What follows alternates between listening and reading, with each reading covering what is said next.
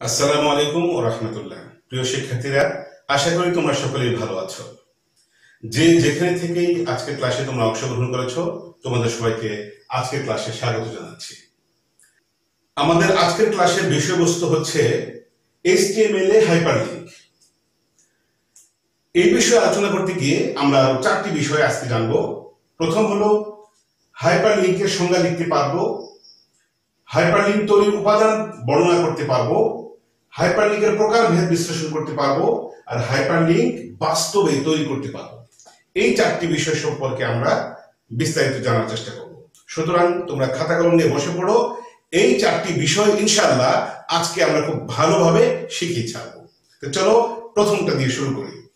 প্রথমে আছে হাইপারলিংকের সংজ্ঞা লিখতে পারবে, অর্থাৎ আজকের ক্লাস শেষে প্রত্যেক শিক্ষার্থী হাইপারলিংক লিখতে পারবে। তাহলে এখন কি আমি হাইপারলিংকের সংজ্ঞাটা লিখে দিব? না বন্ধুরা, আমি হাইপারলিংকের সংজ্ঞা লিখব না, বরঞ্চ সংজ্ঞাটা করে করে দেখাবো, তোমরা দেখে শিখে ফেলো। চলো, এই যে দৃশ্যটি দেখতে পাচ্ছ, এটা হচ্ছে আমাদের কলেজের ওয়েবসাইট। এখানে দেখো শিক্ষার্থীদের তথ্য নামে একটি পেজ আছে, তারপরে শিক্ষক তথ্য নামে আরেকটি পেজ আছে, কর্মচারী তথ্য, ভিডিও ক্লাস, করোনা তথ্য, শিক্ষক বাতায়ন, তারপরে কিশোর বাতায়ন, তারপরে আছে সংসদ টিভি, সভাপতি মহোদয়ের বাণী, অধ্যক্ষ মহোদয়ের বাণী। আমাদের এই যে পেজটা দেখতে পাচ্ছ, এটা হলো হোম পেজ। এখন আমি যদি শিক্ষার্থীদের তথ্য সম্পর্কে জানতে চাই, তাহলে আমি শিক্ষার্থীদের তথ্য ওখানে ক্লিক করলে আরেকটি পেজ ওপেন হবে, যে পেজের ভিতরে শিক্ষার্থীদের তথ্য থাকবে। যেমন দেখো, আমরা এই যে শিক্ষার্থীদের তথ্য যে অপশনটা দেখতে পাচ্ছ, আমরা যদি এখানে ক্লিক করি, দেখো শিক্ষার্থীদের তথ্য চলে আসছে। এখন আমি শিক্ষার্থীদের পেজে আছি, আগে ছিলাম হোম পেজে। আবার দেখো এখানে হোম পেজ এই লেখাটি ব্লিঙ্ক করছে, অর্থাৎ আমি যদি এখানে ক্লিক করি, আমি আবার আমার হোম পেজে চলে এসেছি। এরপরে দেখো শিক্ষক তথ্য নামে আরেকটি লিঙ্ক দেখতে পাচ্ছি। আমরা যদি শিক্ষক লিঙ্ক ক্লিক করি, এই যে শিক্ষক পেজ নামে আরেকটি পেজ চলে আসছে। এখানে আবার হোম পেজ আছে, ওই হোম পেজে যদি আমি আবার ক্লিক করি, তাহলে আমি আবার আমার হোম পেজে ফিরে আসলাম। বন্ধুরা, আরো দুটো উদাহরণ আমরা ভালোভাবে দেখি। দেখো এখানে করোনা তথ্য আছে, এই যে ব্লিঙ্ক করছে। এই করোনা তথ্য যদি আমি ক্লিক করি, তাহলে করোনা তথ্য সংক্রান্ত আরেকটা ওয়েব পেজে চলে গেছে। এবার এখানে একটা হোম পেজ দেখতে পাচ্ছি, এই হোম পেজে যদি আমি ক্লিক করি, কলেজের মূল যে হোম পেজ সেখানে চলে এসেছে। দেখো বন্ধুরা, শিক্ষক বাতায়ন আছে, এই শিক্ষক বাতায়নে ক্লিক করলে আমি শিক্ষক বাতায়নে চলে যাই। আবার হোম পেজ আছে, হোম পেজে ক্লিক করলে আমি আবার আমার হোম পেজে চলে আসছি। ঠিক এমনি ভাবে কিশোর বাতায়ন আছে, এই যে ব্লিঙ্ক করছে। এই কিশোর বাতায়নে যদি আমি ক্লিক করি, তাহলে আমি কিশোর বাতায়নের ওয়েব পেজে চলে এসেছি। আবার এই যে হোম পেজ নামে যে বাটনটা দেখতে পাচ্ছ, এই হোম পেজে ক্লিক করলে আমি আবার আমার মূল হোম পেজে চলে এসেছি। তো বন্ধুরা, এই যে আমার এই ওয়েবসাইটের বিভিন্ন পেজে যে লিঙ্কগুলো দেওয়া আছে, যেই লিঙ্কে আমি ক্লিক করছি, আমি ওই পেজে প্রবেশ করতে পারছি। যে পদ্ধতিতে এক পেজ থেকে আরেক পেজে যাওয়া যায়, অথবা একটি ওয়েব পেজের সাথে আরেকটি ওয়েব পেজের একটি সংযোগ স্থাপন করা হয়, এই সংযোগটাই হচ্ছে হাইপারলিংক। বন্ধুরা, এই হাইপারলিংক বোঝানোর জন্য আমি এতক্ষণ যাবত এই উদাহরণগুলো তোমাদেরকে দেখালাম। প্রিয় বন্ধুরা, এখন এই বিষয়টি তোমরা যদি তোমাদের নিজের ভাষায় লিখে ফেলো, ব্যাস উত্তর হয়ে যাবে যে হাইপারলিংক কাকে বলে। একটি ওয়েবসাইটের সাথে আরেকটি ওয়েবসাইটে যে সংযোগ স্থাপন করার যে পদ্ধতি, বা যে পদ্ধতিতে একটি পেজের সঙ্গে আরেকটি পেজের সংযোগ স্থাপন করা হয়, তাকে বলা হয় হাইপারলিংক। তো এইটি তুমি তোমার নিজের ভাষায় লিখে ফেলো, উত্তর হয়ে যাবে। এইভাবেই আসলে আমাদের পড়াশোনা করা উচিত। তো বন্ধুরা, এখনো যারা সংজ্ঞাটা ঠিকভাবে লিখতে পারছো না, তোমাদেরকে সাহায্য করার জন্য এবার আমি সংজ্ঞাটা লিখে দিচ্ছি। দেখো এখানে লেখা আছে, যে পদ্ধতিতে কোন ওয়েব পেজের সাথে অন্য ওয়েব পেজের সংযোগ তৈরি করা হয়, তাকে হাইপারলিংক বলে। একটি ওয়েব পেজের সঙ্গে অন্য আরেকটি ওয়েব পেজের যে সংযোগ স্থাপন করা হয় যে পদ্ধতিতে, ওটাই হচ্ছে হাইপারলিংক। তো বন্ধুরা, তোমরা এটি খাতায় নোট করে ফেলো। এবার আমরা দেখব যে এই হাইপারলিংক কিভাবে তৈরি করতে হয়, এই হাইপারলিংক তৈরি করার উপাদানটা কি। তো বন্ধুরা, হাইপারলিংক তৈরি করার উপাদান হচ্ছে দুটি। কি কি? প্রথমত আমাদের লাগবে ইউআরএল আর লাগবে কি। ইউআরএল আর কি। ইউআরএলটা হচ্ছে কি, ইউনিভার্সাল রিসোর্স লোকেটর, অর্থাৎ আমি যেই ফাইলের সঙ্গে যে ওয়েব পেজের সাথে আমি সংযোগ স্থাপন করব তার ঠিকানা, ওই পেজটা কোথায় আছে তার ঠিকানাটা আমাদের লাগবে। আর কি লাগবে, কি বলতে বোঝাচ্ছি, যেই লেখাটিতে অথবা যে অবজেক্টে ক্লিক করলে আমার ওই কাঙ্ক্ষিত পেজটি আমার সামনে দৃশ্যমান হবে, তার জন্য ওইরকম একটা লেখা বা ওইরকম একটি অবজেক্ট। তো বন্ধুরা, এই দুটি উপাদানের মাধ্যমেই আমরা হাইপারলিংক তৈরি করতে পারি। এবার আমি তোমাদেরকে হাইপারলিংক সম্পর্কে কিছু তথ্য জানিয়ে দিচ্ছি, যেগুলো 1 মার্কের প্রশ্ন অনেক সময় চলে আসে। সেটা কি, যে হাইপারলিংক করা টেক্সট আন্ডারলাইন করা থাকে এবং নীল রঙের হয়। কোন লেখাকে যদি আমরা হাইপারলিংক করি তাহলে এটা নিচ দিয়ে আন্ডারলাইন থাকবে এবং ওটা নীল রঙের থাকবে। আর যদি কোনো অবজেক্টকে হাইপারলিংক হিসাবে নির্বাচন করি তাহলে ওটা যেরকম আছে সেরকমই থাকবে, তবে মাউস নিলে ওখানে মাউসের আকৃতি ধারণ করবে। প্রিয় শিক্ষার্থীরা, এবার তোমরা প্রশ্ন করতে পারো যে স্যার, এখানে তো আমরা যে লিংক হাইপারলিংক আপনি তৈরি করেছেন এখানে কোনো লেখায় নীল রঙে দেখতে পাচ্ছি না এবং এটা কোনটার নিচে আন্ডারলাইন করেনি, তাহলে এটা হাইপারলিংক হলো কিভাবে? হ্যাঁ বন্ধুরা, এখানে কোন লেখাকে মূলত হাইপারলিংক করা হয় নাই, এখানে সম্পূর্ণ অবজেক্টটিকে হাইপারলিংক করা হয়েছে, এই জন্য এটি যেরকম আছে সেরকমই রয়ে যাচ্ছে। হ্যাঁ, এরপর যখন আমি মাউস নেব তখন সেটি হাতের আকৃতি ধারণ করবে। তো বন্ধুরা, এবার আমরা হাইপারলিংক করলে কি কি সুবিধা পাওয়া যায় সেটা সম্পর্কে আলোচনা করবো। দেখো, হাইপারলিংকের সুবিধা, কেন আমরা হাইপারলিংক করব? হাইপারলিংক করার অনেক সুবিধা আছে, তার মধ্যে হলো একটি সুবিধা যে একাধিক সার্ভারে বিভিন্ন ওয়েবসাইটের সাথে সংযোগ স্থাপন করা যায়, সংযুক্ত হওয়া যায়। বিভিন্ন সার্ভারে বিভিন্ন ওয়েবসাইট আছে, আমার যেটা খুশি তার সঙ্গে আমি আমার ওয়েবসাইটের একটা সংযোগ স্থাপন করতে পারবো। 2, একটি ওয়েবসাইটের বিভিন্ন পেজকে পরস্পরের সাথে সংযুক্ত করা যায়। 3, দ্রুত তথ্য প্রদর্শন করা যায়। 4 নম্বর, ব্রাউজকারী সময় বেঁচে যায়। হ্যাঁ বন্ধুরা, হাইপারলিংক হয় বিধায় আমরা যারা ব্রাউজ করি ইন্টারনেটে খুব চমৎকার ভাবে আমরা দ্রুত সকল কাজ সেরে ফেলি। তো বন্ধুরা, এতক্ষণ আমরা আলোচনা করলাম হাইপারলিংক করলে কি কি সুবিধা আমরা লাভ করতে পারি। এবার আলোচনা করব হাইপারলিংকের প্রকারভেদ। দেখো বন্ধুরা, হাইপারলিংক 2 প্রকার। কি কি? 1 নম্বর হচ্ছে ইন্টারনাল হাইপারলিংক, 2 নম্বর হচ্ছে external hyperlink. Internal hyperlink, external hyperlink. তো প্রথমে আমরা ইন্টারনাল হাইপারলিংক সম্পর্কে আলোচনা করব। ইন্টারনাল হাইপারলিংক হচ্ছে একই ওয়েবসাইটের এক পেজের সাথে অন্য পেজের লিংক তৈরির ব্যবস্থাকে ইন্টারনাল লিংক বলে। বা ইন্টারনাল হাইপারলিংক যখন আমরা করব সেটা কিভাবে করব, সেটা নিয়মটা হচ্ছে ইন্টারনাল হাইপারলিংকে সংশ্লিষ্ট ইউআরএল, প্রোটোকল এবং হোস্টনেম উল্লেখ করার প্রয়োজন নেই, শুধুমাত্র পাথ ডাইরেক্টরি লিখলেই হয়ে যাবে। এটা আমরা যখন আজকে বাস্তবে কাজ করে দেখাবো তখন আমরা এই নিচের 2 লাইনের ব্যাখ্যা তখন আরেকটু দেব। যেমন একটা উদাহরণ দেখে আসি। দেখো বন্ধুরা, এটি আমাদের কলেজের ওয়েবসাইট। এখানে দেখো যে শিক্ষক তথ্য নামে একটি পেজের লিংক আমরা এখানে দিয়ে রেখেছি। আমরা যদি এই শিক্ষক তথ্যে ক্লিক করি তাহলে এই যে শিক্ষক তথ্য নামে আমাদের একটি পেজ এখানে চলে এসেছে। তাহলে ওই পেজের সঙ্গে যে হোম পেজ আমরা দেখেছিলাম, ওই হোম পেজের সঙ্গে আমরা এই শিক্ষক মণ্ডলীর যে তথ্য দেখতে পাচ্ছি এই পেজের সঙ্গে একটা সংযোগ স্থাপিত হয়েছে। এই পেজটা আমাদের ওয়েবসাইটের, এটা ভিন্ন কোনো ওয়েবসাইটের না, অর্থাৎ একই ওয়েবসাইটের, একই সার্ভারে থাকা একই ওয়েবসাইটের এক পেজ থেকে জাস্ট আমি আরেকটা পেজে গিয়েছি, এই জন্য এটা ইন্টারনাল। আর এক্সটার্নাল কোনটা? এক্সটার্নাল হাইপারলিংক হচ্ছে পৃথক সার্ভারে অবস্থিত একটি ওয়েবসাইটের পেজের সাথে অন্য একটি ওয়েব পেজের মধ্যে লিংক তৈরি করার ব্যবস্থাকে এক্সটার্নাল লিংক বা এক্সটার্নাল হাইপারলিংক বলে। অর্থাৎ এই সার্ভারে একটি ওয়েবসাইট আছে, এই ওয়েবসাইটের সঙ্গে ভিন্ন আরেকটা ওয়েবসাইট, সেটার সঙ্গে যদি আমরা সংযোগ স্থাপন করি সেটা হবে এক্সটার্নাল, অর্থাৎ বাইরে চলে যাবে। ইন্টারনাল না, আভ্যন্তরীণ না, এটা বাইরে। এটার আমরা যখন তৈরি করব সেটা আমরা কিভাবে তৈরি করব, দেখো এটা লিখে দিলাম যে এক্সটার্নাল হাইপারলিংকে সংশ্লিষ্ট ইউআরএল, প্রোটোকল, হোস্টনেম এবং পাথ ডাইরেক্টরি উল্লেখ করতে হয়। সবকিছু প্রোটোকলও লিখতে হবে, এইচটিটিপি এটা সহ লিখতে হবে, হোস্ট নেমগুলো সম্পূর্ণ লিখতে হবে। সম্পূর্ণ লিখতে হবে এই জন্য কারণ এটা তো এক্সটার্নাল, বাইরের একটা ওয়েবসাইটের লিংক আমি স্থাপন করছি। যদি সম্পূর্ণ না লিখি তাহলে সেই পেজটিকে খুঁজে পাবে না। সবকিছু যথাযথভাবে সুন্দরভাবে লিখতে হবে।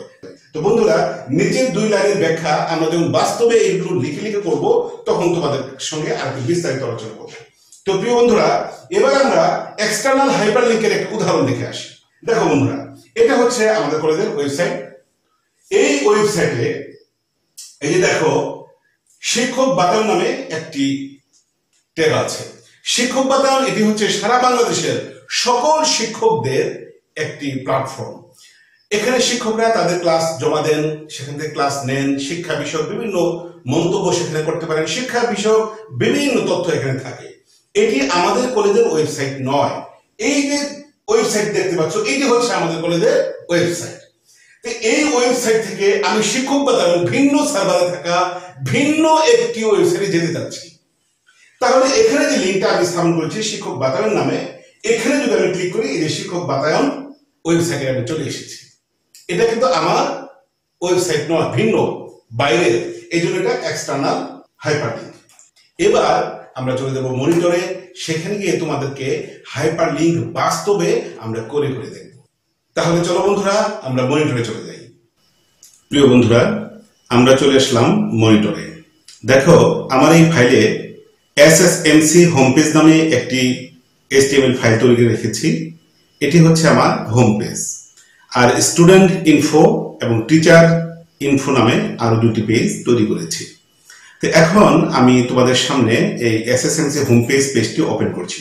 দেখো এটি হচ্ছে আমার কলেজের ওয়েবসাইট। তো এখন শিক্ষার্থী তথ্য নামে একটি লিংক আমি তৈরি করতে যাচ্ছি, যেখানে এরকম কোনো লিংক এখন আপাতত নেই। তা আমরা কিভাবে এই লিংকটি তৈরি করতে পারি আমরা সেটা দেখব। প্রিয় বন্ধুরা, এটা মিনিমাইজ করে রাখলাম। আর এখানে দেখো স্টুডেন্ট ইনফো এই নামে আরেকটি পেজ আছে। এটা হচ্ছে শিক্ষার্থীদের তথ্য নামে আরেকটি পেজ।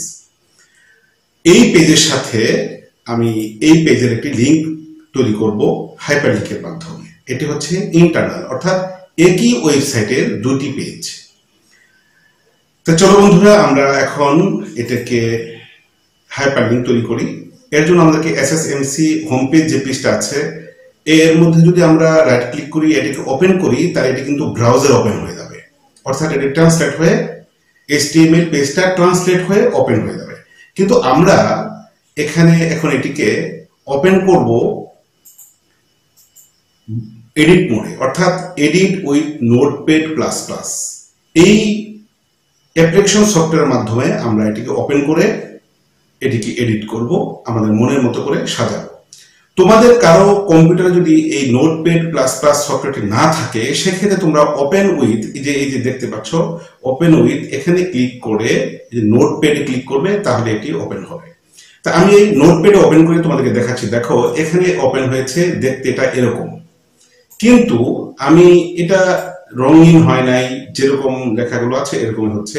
কিন্তু আমি যদি এটাকে নোটপ্যাড প্লাস প্লাস, এই যে edit with notepad plus plus, এখানে ক্লিক করি, ওপেন করি, দেখো এটি একটু রঙিন। রঙিন থাকাতে কি হলো, আমি দুইটাই তোমাদের সামনে উপস্থাপন করি।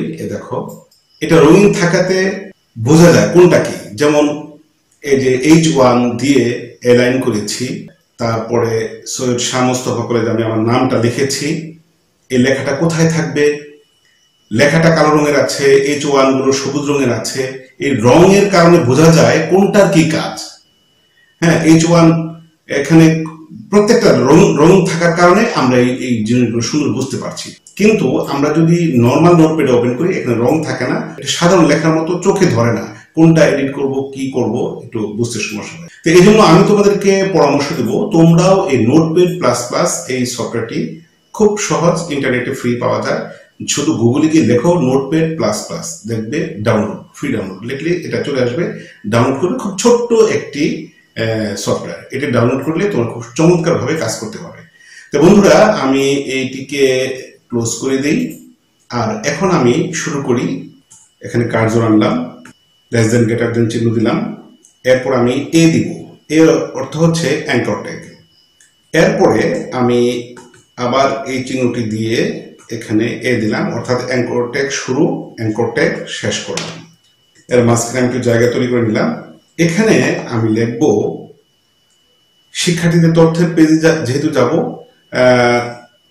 স্টুডেন্ট STUDENT স্টুডেন্ট ইনফো নামে আমি এখানে লিখলাম যে এই লেখাটা ক্লিক করলে আমার স্টুডেন্ট ইনফোতে চলে যাব।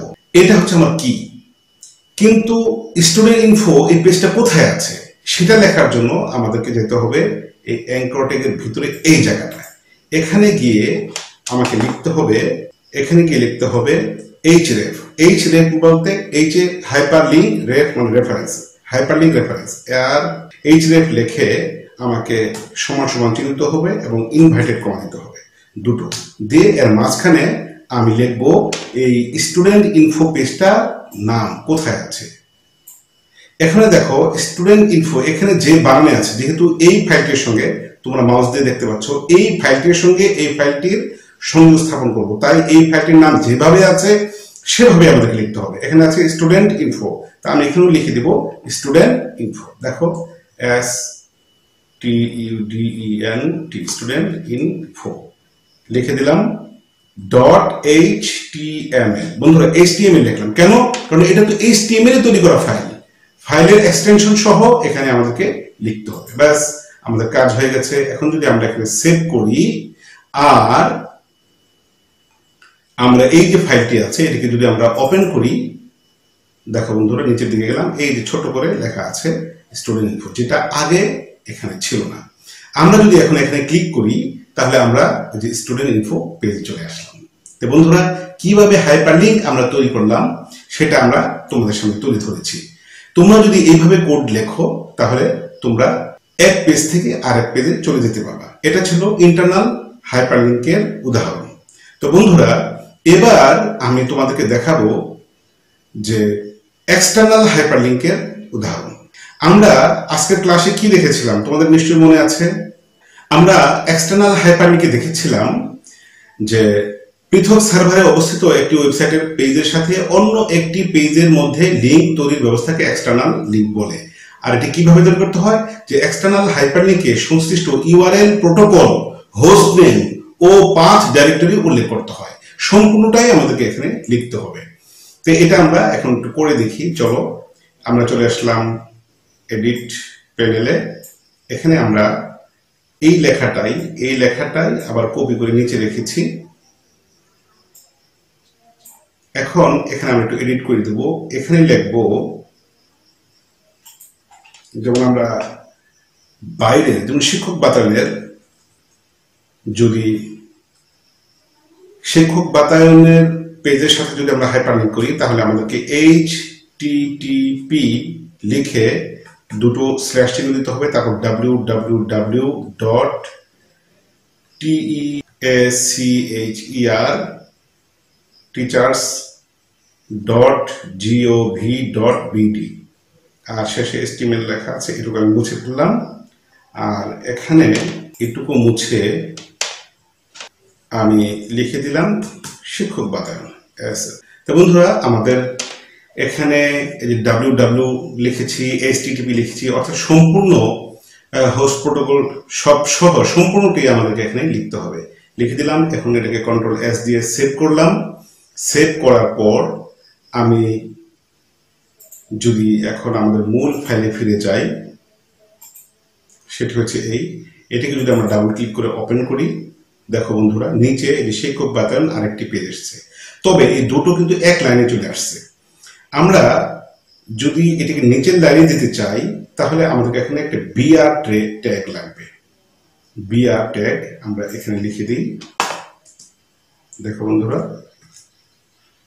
বিআর, এই বিআর এখানে লিখে দেওয়াতে কি হলো, আমরা একটু আগে যেটাকে আমরা নিচে দেখতে পাচ্ছিলাম, দেখো একই লাইনে ছিল, এখন এই শিক্ষক বাতায়ন লেখাটা নিচে চলে যাবে। আমরা যদি এটা লোড দিই, দেখো বন্ধুরা এটা নিচে চলে এসেছে। কেন চলে এসেছে, আমরা ওখানে এডিট করে বিআর ট্যাগ অর্থাৎ ব্রেক ট্যাগ দিয়েছি নিচের লাইনে চলে আসার জন্য। দেখো লেখাটি নীল হয়েছে এবং নিচ দিয়ে আন্ডারলাইন আছে। কিভাবে আছে, আমরা যেটা দেখেছিলাম আমাদের ক্লাস আগে করেছিলাম, দৃষ্টি আকর্ষণে তোমাদেরকে দেখিয়েছিলাম যে হাইপারলিংক করা টেক্সট আন্ডারলাইন করা থাকে এবং নীল রঙের হয়। তো বন্ধুরা এখানে এই যে নীল রঙের হয়েছে এবং আন্ডারলাইন করা আছে। আর এটি হচ্ছে আমার মাউস সাধারণ অবস্থায় আছে। যখন মাউসটি আর উপরে নিয়ে যাই তখন দেখো যে হাতের আকৃতি ধারণ করেছে। এর কথাই বলা হয়েছিল যে তার মানে এর হাইপারলিংকটা হয়েছে। এখন যদি আমি শিক্ষক বাতায়নে ক্লিক করি, এই দেখো আমার সামনে শিক্ষক বাতায়ন ওপেন হয়ে গেছে। তো প্রিয় বন্ধুরা বই খুলে বিষয়টি বারবার করে চর্চা করো। খুব সহজ, আশা করি তোমরা খুব ভালোভাবে এটি আনসার। সবাই ভালো থাকো, সুস্থ থাকো। আল্লাহ হাফেজ।